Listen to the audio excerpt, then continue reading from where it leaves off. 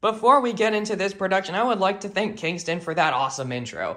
It doesn't really fit my videos too much because I never really wanted to use an intro, but I absolutely love it nonetheless, and I'm going to be using it in videos for a while. So thank you. Now on to me blabbering on about how good the Hyperfire is for 10 minutes. I want you to ignore this paint job that I have applied. Being a supervisor here at Hasbro, I have the right to paint my blasters however I want. Okay, well, that's really nice, but why did you call me in here, sir? Because I know about your Rapid Strike. You don't need to show it off for the 800th time. We're entering a new generation of elite blasters, intern, and I think that the Rapid Strike could use a big upgrade. Your job is to make that upgrade happen. Do it in 10 minutes or you're fired. Okay, sir. I hate this job. Alright, it's been 10 minutes, and I've come up with my design. Check this out. It's basically the Rapid Strike, but it's more compact, and it shoots faster, but it's still a Rapid Strike, but we can't call it the Rapid Strike 2, so I called it the Hyperfire. Yes, basically, it's the Rapid Strike 2. And now everybody's gonna know that. Right, so if you've been watching my channel for a week, you'll know that I really love the Rapid Strike. I mean, look at it. It's got this gaudy paint job that I spent about 2 weeks making. But here's the thing, the Rapid Strike isn't perfect. It's a great blaster, definitely. The shell is magnificent, and it's wonderful for integrations and mods and stuff, but it is not a perfect blaster stock. There's a lot of problems with its stock. And so Nerf released a fix for all those problems, stock. And before I even get into this review, I need to make one thing clear. Being 100% objective about this blaster is impossible because it really feels like they made this thing for me. It is the perfect blaster for my arsenal.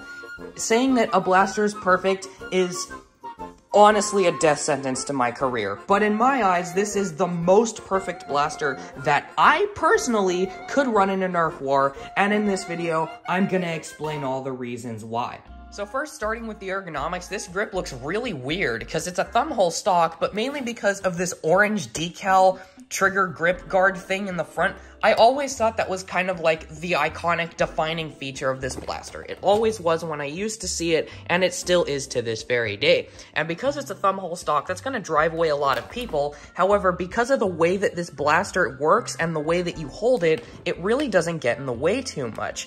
Your wrist is already going to be on the side because of the big chunky stock, so it takes it to its advantage by making the rest of the grip super comfy. It's got fillets in every place that needs it, including right here, and all across the front. There are no square edges on this grip at all. It is a very basic grip design, but it actually is a good thing that it's basic because that just makes it more comfortable. There's no like extra details that are gonna jut out and stab into your hands or your fingers or anything.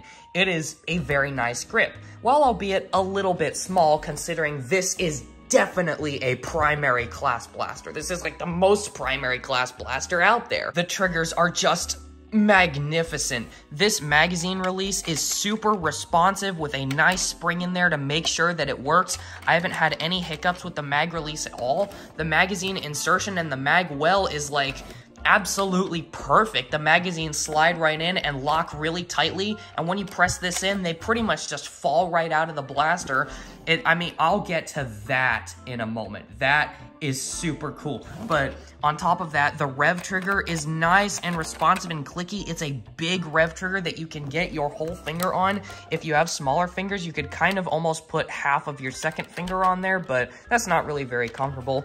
The main grip, it's a little bit questionable because it's flat in the front, but it's not a super wide trigger. I don't know why I said grip. It's not a super wide trigger, so it doesn't really get in the way that it's flat. I mean, it's flat in the front and it's also flat on the sides. It's kind of like holding onto a square. But yeah, moving on from the main grip, you've got the foregrip, which is a little bit borked because it's right in front of where the mag goes. And if you use a big drum, yeah, this foregrip is kind of unreachable, no matter how big your hands are. But, well, that's not really that big of a deal because you could also put your hand forwards on the front of this, which is surprisingly comfortable. The stock is absolute heaven. It's just about the same length as the Rapid Strike stock, so it's like that perfect length, just a little bit shorter, but I understand. The batteries are here and they didn't want to make the stock too big, but it is extremely comfortable. It has a cheek rest built in, a dedicated cheek rest built into the stock that is just wonderful to put your face on. It is just, oh, it's wonderful. I love this so much. If all that wasn't enough, this blaster works great as a CQB blaster because it isn't very big. It's a little bit smaller than the Rapid Strike, but not as small as the Turbine, but it definitely is small enough to quickly weave around corners and use it to your advantage, especially if you put your hand right up here. I mean, that's what I was saying by the other foregrip option, which is a little uncomfortable because of this, this thing right here, but well, you can't have absolute perfection, because otherwise I wouldn't be able to complain about this blaster. And complain I will now, because I don't know when I'm going to otherwise. This blaster really toned down the amount of tactical points that the Rapid Strike has, which was one reason why I really loved that blaster. You could put so many attachments on it. But what can you put on this? You can put maybe a shield up here or something, and that is absolutely it. There's no barrel attachment. There are no tactical rails on this anywhere else.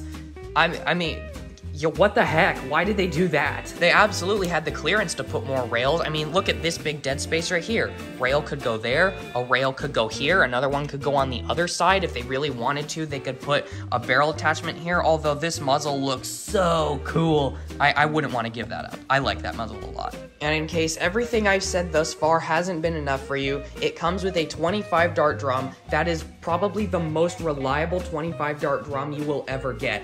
It is so good. I've never had a jam on that drum that came with the Hyperfire, and I found this at a thrift store. So think about how good the drum is brand new. But one last note before I get onto the firing demo, the sling points are really weird. You have one sling point here, 0 across the top except for right here at the front, and then there's another really big one on the front. It's almost like they're trying to get you to sling this blaster backwards. So the zombie target is once again going to be used and abused for the sake of everybody's pleasure. Zombie target, you are not getting a vacation until you completely disintegrate. But with that said, let's get on to the firing demo.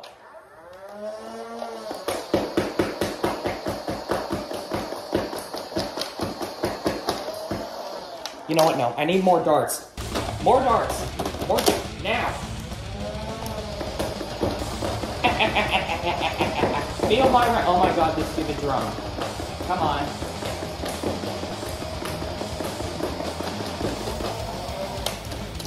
It just blew through the 50 drum in 10 seconds. Yeah! Damn it! It just annihilates the drums. I mean, the 25 dart drum, gone in 10 seconds. The 50 drum, gone in 15. Because I don't know if you noticed, but that rate of fire was not getting bogged down while I was firing. It was actually speeding up. This mechanism right here is so efficient that it basically defies the laws of fully automatic Nerf blasters. The idea that flywheel blasters would get bogged down over a faster rate of fire because you're going to be shooting faster. This one goes backwards. This one does not listen to those rules. Now, the next thing that I'm going to tell you really has nothing to do with this review stock, but this is for anybody who is in the modding world out there. I count this differently because I cannot really talk about modifying Nerf blasters in basic reviews because, well, once you get into the modding world, anyone can do anything with anything, and it's just like basic opinions go out the window. Same thing that I said with the Rapid Strike. But what is something that makes the Rapid Strike have a limit? It has a pusher. When that pusher goes forwards and it pushes the dart out, before the next dart can advance, it has to move back. Yeah, you can make it shoot fast, but if that pusher didn't have to move back and it only had to move forward, and you could probably very easily put in a micro switch that made it move forward very, very fast, the potential for the Hyperfire is out the window. And that is not a figure of speech. It could probably, even with the most basic of basic battery upgrades, I can't even begin to imagine how awesome this thing would be. The same opinions here go with the modulus regulator, which, unlike this blaster, literally has a selector switch that can make it so that you can shoot whatever you want. Single shot, 3 shots, or fully automatic, and it has the same rate of fire as this one. Quick note, I think the regulator has problems with modifying from what I've heard. I don't know, it might be a difference in the switch or something, who knows. In theory, the regulator is the perfect blaster, but I don't have a regulator. So for the time being, this is the best blaster in my collection. I love it. I can't stress this enough. I love it so much. Even though the Rapid Strike is a more nostalgic blaster for me, and there's probably a whole lot of things that you could do with it that you can't really do with this, I adore the Hyperfire. I love the Hyperfire. I will never not love the Hyperfire. If it breaks, I will buy another Hyperfire because I need one of these in my collection because that's just how good it is. I can't stress this enough. This blaster is amazing. Now, the only other kind of complaint that I can say just on this in stock form is that it underperforms for an Elite blaster. It's getting about 50 to 60 FPS, which is really bad for an Elite blaster. But that honestly doesn't detract because this thing is still super fun, and I still am going to use this in any war that I'm at. It's just, yeah. It's really hard to find complaints about this. But if you would like to purchase a Hyperfire, I will have a link in the description below. It will go to Amazon, and you can get your Hyperfire there. So with that said, subscribe to this channel if you're new, like the video if you enjoyed, and comment down below what blaster would you like me to review next, and what are your opinions on the Hyperfire. With that said, I will see y'all next time. Goodbye.